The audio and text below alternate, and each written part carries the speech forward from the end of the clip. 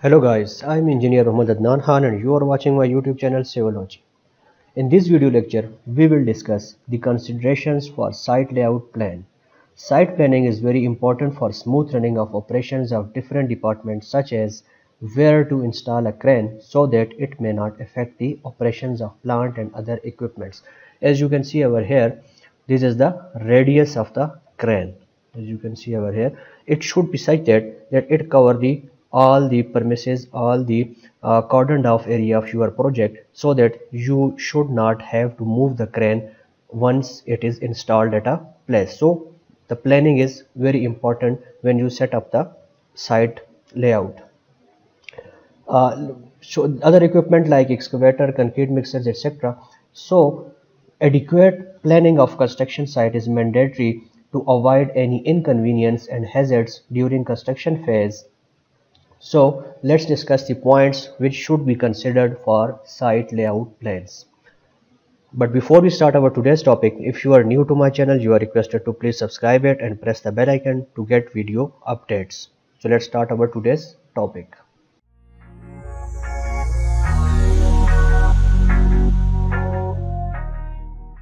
First of all, what is the need for planning of construction site? First of all, it is the orientation of structures and temporary facilities, okay, to utilize available space economically.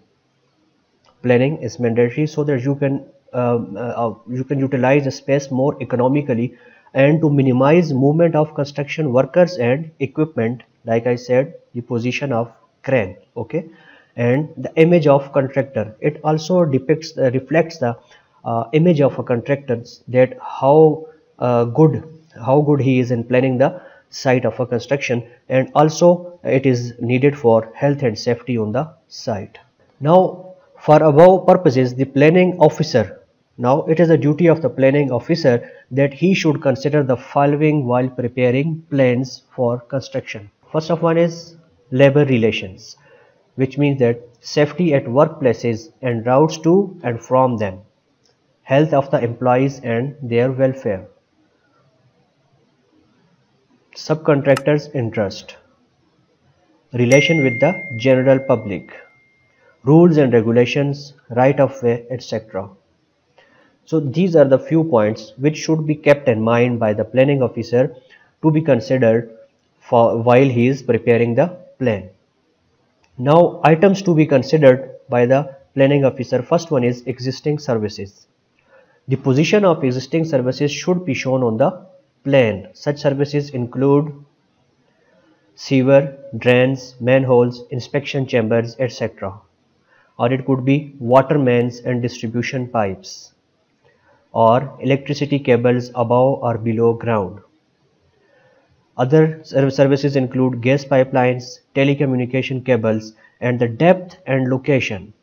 Now this is the most important while planning the construction site. The depth and location of each utility should be obtained from the concerned authorities. Second point is hoardings.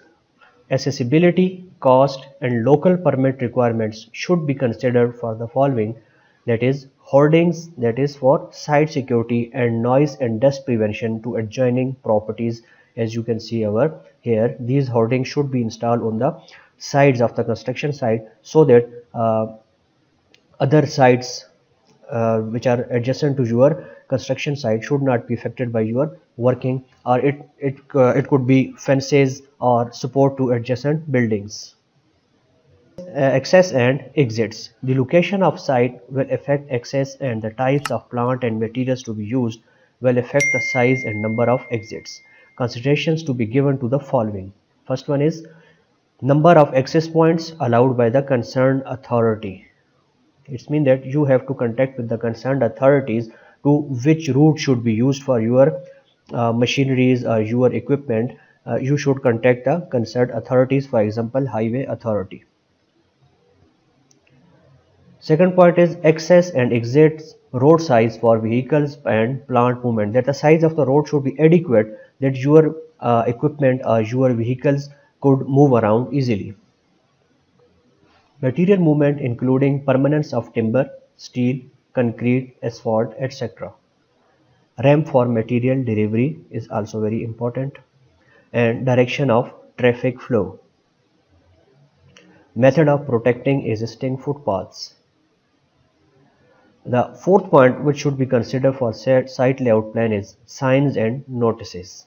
The positions of signs and notices to be displayed on site should be shown. Signs are erected for the following reasons. First one is to direct plant and material deliveries, for security and warnings to employees and public, for ease of location of facilities and offices, to show the parties' conformance to the contract, and for good public relations. The notices should be placed at strategic locations to ensure their visibility, that the signs that you are placing should be visible from all the sides. Typically, notices are site and name boards, normally directed by the engineer, direction boards including access and exits, transportation routes, administration areas and offices signs, and parking areas. And for bulk material storage areas, reporting notices to delivery truck drivers, danger notices, scaffolding, fragile roofs, etc. Overhead cable warning notices, safety switches, fire alarms, hard hit areas notices, unsafe plant and equipment notices, and fifth point which should be kept in mind for site layout is accommodation. Offices should be kept away from the work site to prevent nuisance to office workers. All accommodations must conform to standard. Accommodation is needed for site staff, operatives and subcontractors. A site office should include offices, reception, conference room, toilets and washroom facilities, and canteens, etc. Stores and compounds. Areas for and size of the following should be shown on the site plan. Stores for bulk materials, storage shed, curing shed for concrete test cubes, cement and other essentials, for example petroleum, gas and explosives. Seventh point is workshops, filters shop and work area, carpentry shop and machinery area, reinforcement and bar bending area, concrete batching plant, precasting area, and electric shop. Now, temporary services which should be provided on the site should be kept in mind while planning the site layout plan. Temporary services include water supply, electricity, gas, telephones, and drainage. Plant and equipment position. Two types of plant and equipments are usually considered. First one is static, that is batching plant, tower cranes, woodworking machines, scaffolding, hoists, wake bridge, cleaning and wash points for movable plant. And movable vehicles include forklift, trucks and dumper, compressors, cranes and pumps, etc. Third but not least, other consideration which should be kept in mind while planning the site.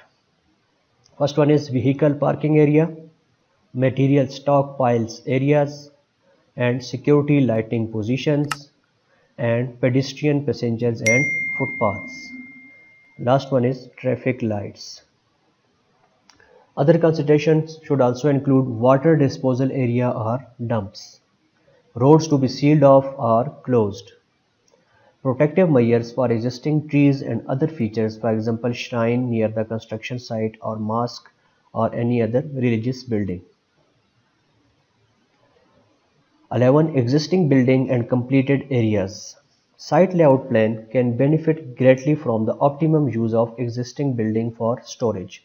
Completed areas in the new facility may also be utilized to advantage, especially in confined areas such as city areas. Emphasis on site layout plan is most advantageous to improve efficiency. That's all for today. In the end, you are again requested, if you are new to my channel, please subscribe it and press the bell icon to get more video updates.